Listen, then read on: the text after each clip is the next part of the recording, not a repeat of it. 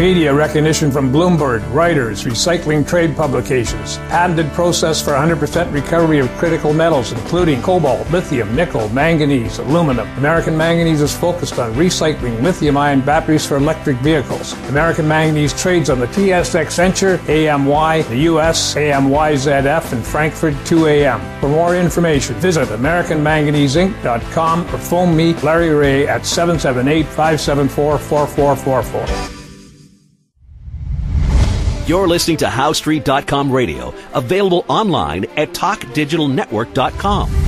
Welcome to HowStreet.com radio, the online source for market opinions. Here is Jim Goddard. My guest is Sean Brodrick, senior editor at WeissRatings.com. Welcome back to the show, Sean. Thanks for having me on.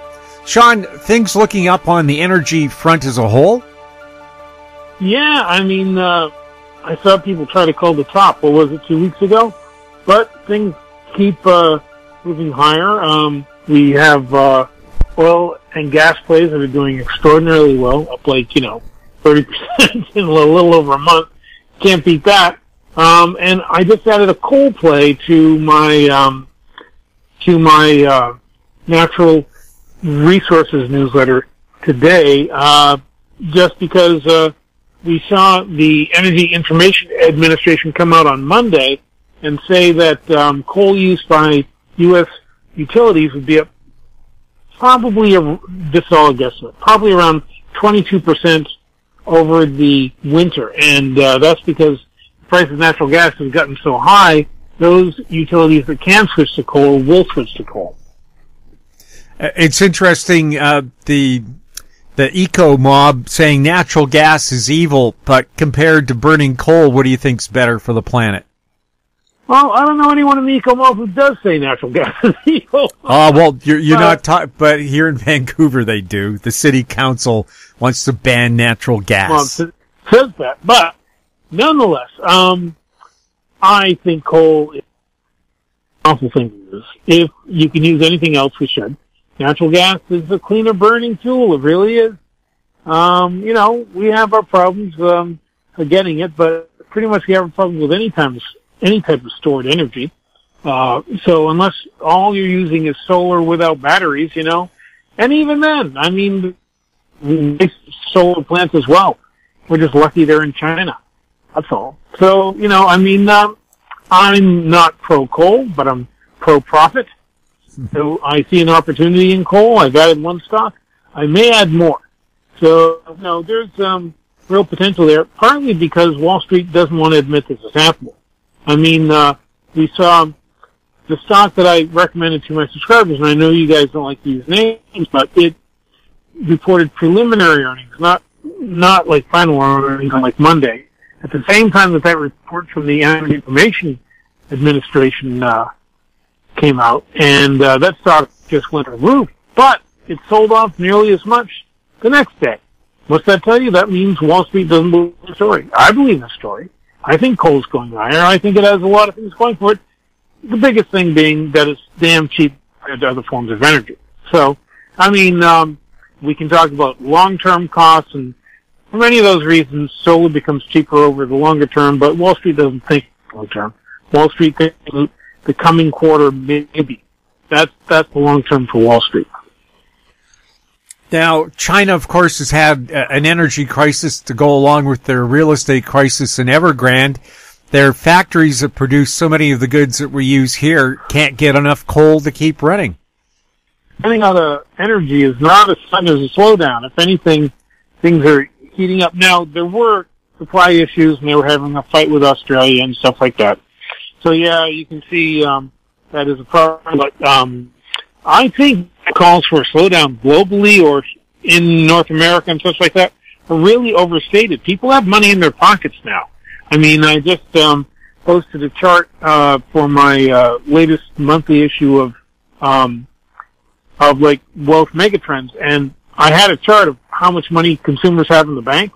It helps that we mailed them a lot of checks, but consumers have a lot of money in the bank. And so that's probably going to fuel economic growth for at least the next few quarters. And if there are gifts to buy, of course we know the problems at the docks, but if there are gifts to buy, people are probably going to buy gifts. So, I'm not nearly as bearish as many of my contemporaries. Let me say that. Right, and if you can't find the actual gift, why not give your loved one a gift certificate for when it comes in? Yeah, or else, who knows? Who knows what'll be under the tree? I've heard school-age kids talk about Bitcoin now, which means they know more about it than I can tell you that much. But, who knows what the next big thing will be this Christmas? Robots is one thing that I'm kind of betting on. We have a couple positions in that. I think that especially what's happening with the cost of wages and stuff like that, we're definitely going to see more robots moved into the economy. If jobs can be replaced, they will be replaced. But it turns out not as many jobs could be replaced by robots as we thought, at least not yet. At least not by the least sophisticated models. So that's good. Keep more people working that way, working for longer anyway. And we'll see what happens there. But I am big on robots, big on regular energy, big on the battery metals, big on the EV revolution. These are all mega trends that are going on, and so I'm just making the most of them. Right. Now, Europe, I think, has shown us the teething pains you can have when you decide to switch from traditional energy to alternative energy.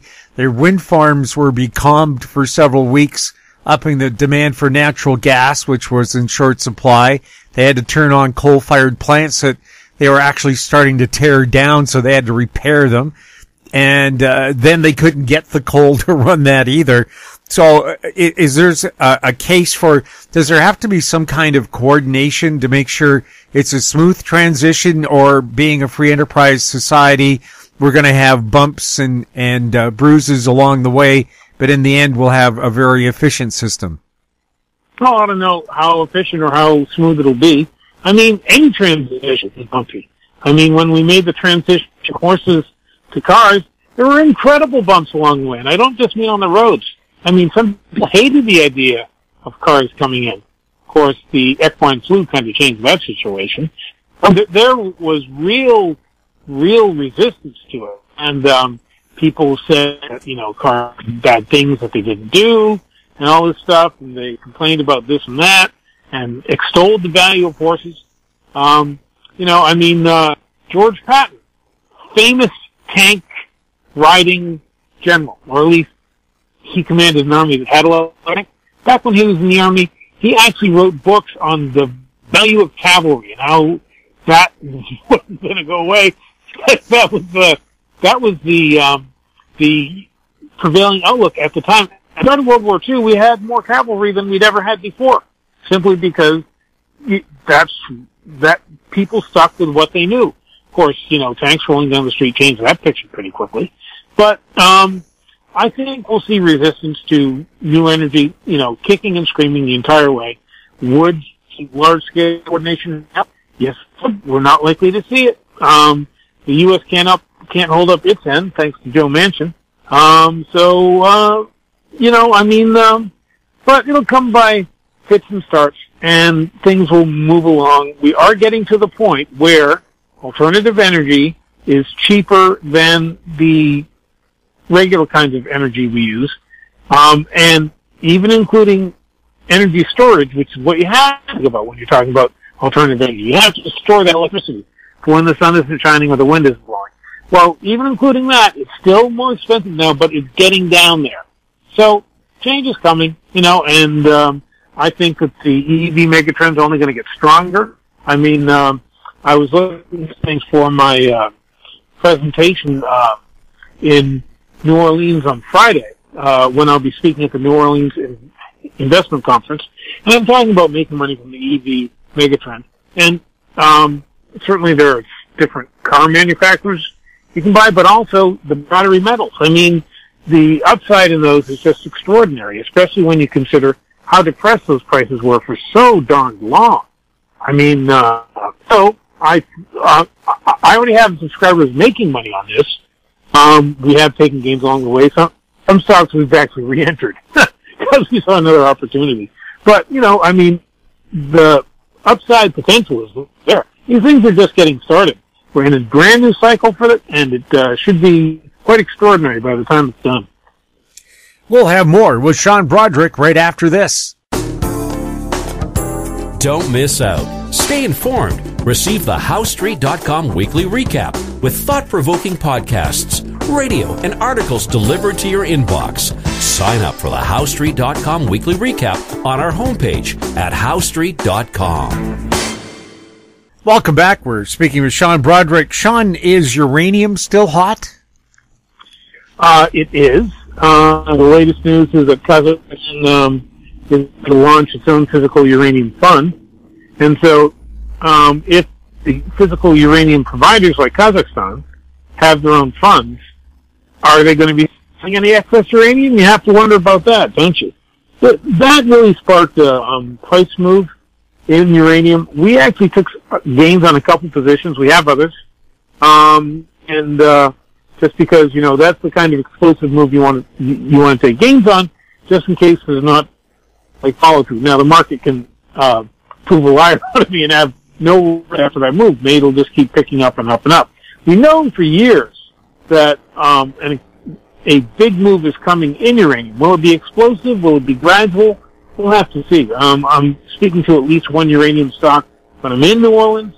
I always like to get an update on what the people in the industry are seeing. And, there's extraordinary potential there just because, we've seen a supply-demand squeeze building for so long. People have warned about it. Now it's finally coming through, and if the catalyst is, more physical uranium funds coming online, starting up, well, that's advancing something that was already in place because they're removing supply from the market. But eventually we're going to get to that supply-demand gap anyway. It's just, how many mines are going to have to go out of business before you get there? So I'm quite bullish on uranium, even though we took some gains, I hate to think what we took on that slice of Cameco was like 130%, something like that. We'll probably buy it again. It's a great play, but people should do their own research before they buy anything. One thing about the uranium market is it's a small market, unless you're buying Australian stocks, which if you are, that's great. There's a lot of opportunity there. But in some ways, the Australian stock market makes the Vancouver stock market look respectable. So be very careful about anything you buy. People definitely need to do research because you can get hosed. But then again, the upside potential is very, very good as well. Aerospace. We have word that the Chinese are perhaps testing orbital hypersonic missiles. And the U.S. might be behind in that race. Was this just propaganda to spur a certain sector? And are there investment opportunities there? Yeah. Well, how many times can you blow up the world? And does it make a difference if you blow it up faster than the other guy? Right? I am constantly stunned at how countries around the world, all the leading ones, find so many ways to spend billions and billions and billions of dollars inventing new ways to blow ourselves up, and they can't help out their own working people. It's nuts.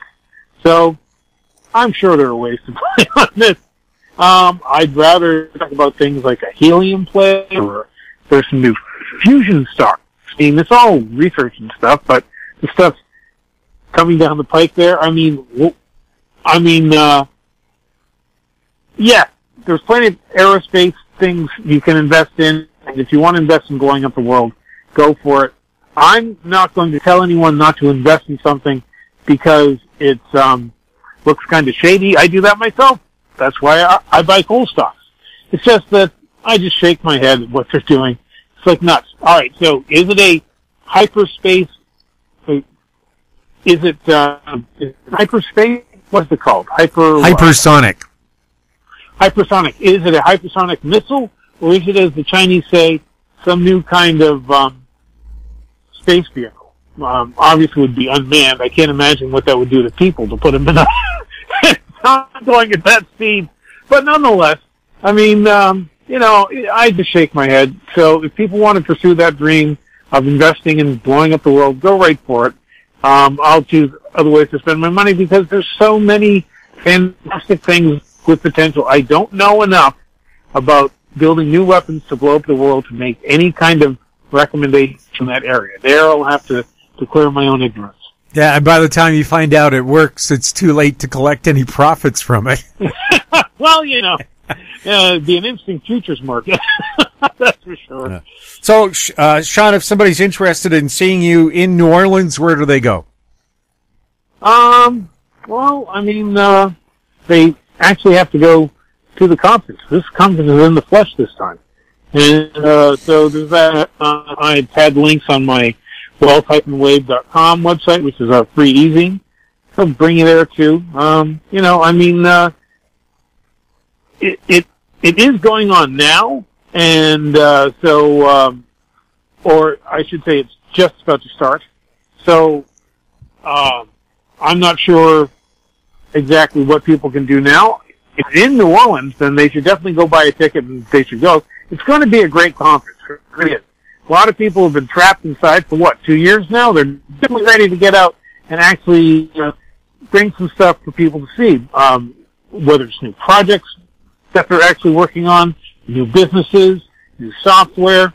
It'll be very, very interesting. So I think it'll be a great show and well worth anyone's time. Sean, good luck in New Orleans, and thank you so much for being on the show. Yeah, thanks for having me on. My guest has been Sean Brodrick, senior editor at WeissRatings.com. If you have any questions for Sean or any of our other guests, you can send them to info@HowStreet.com. Our YouTube channel is Talk Digital Network. Find us on Twitter at House Street. We're also on Facebook. I'm Jim Goddard. Thank you for listening. Comments made on HowStreet.com radio are an expression of opinion only and should not be construed in any matter whatsoever as recommendations to buy or sell any financial instrument at any time. Available online at TalkDigitalNetwork.com. HowStreet.com radio is a production of House Street Media Incorporated.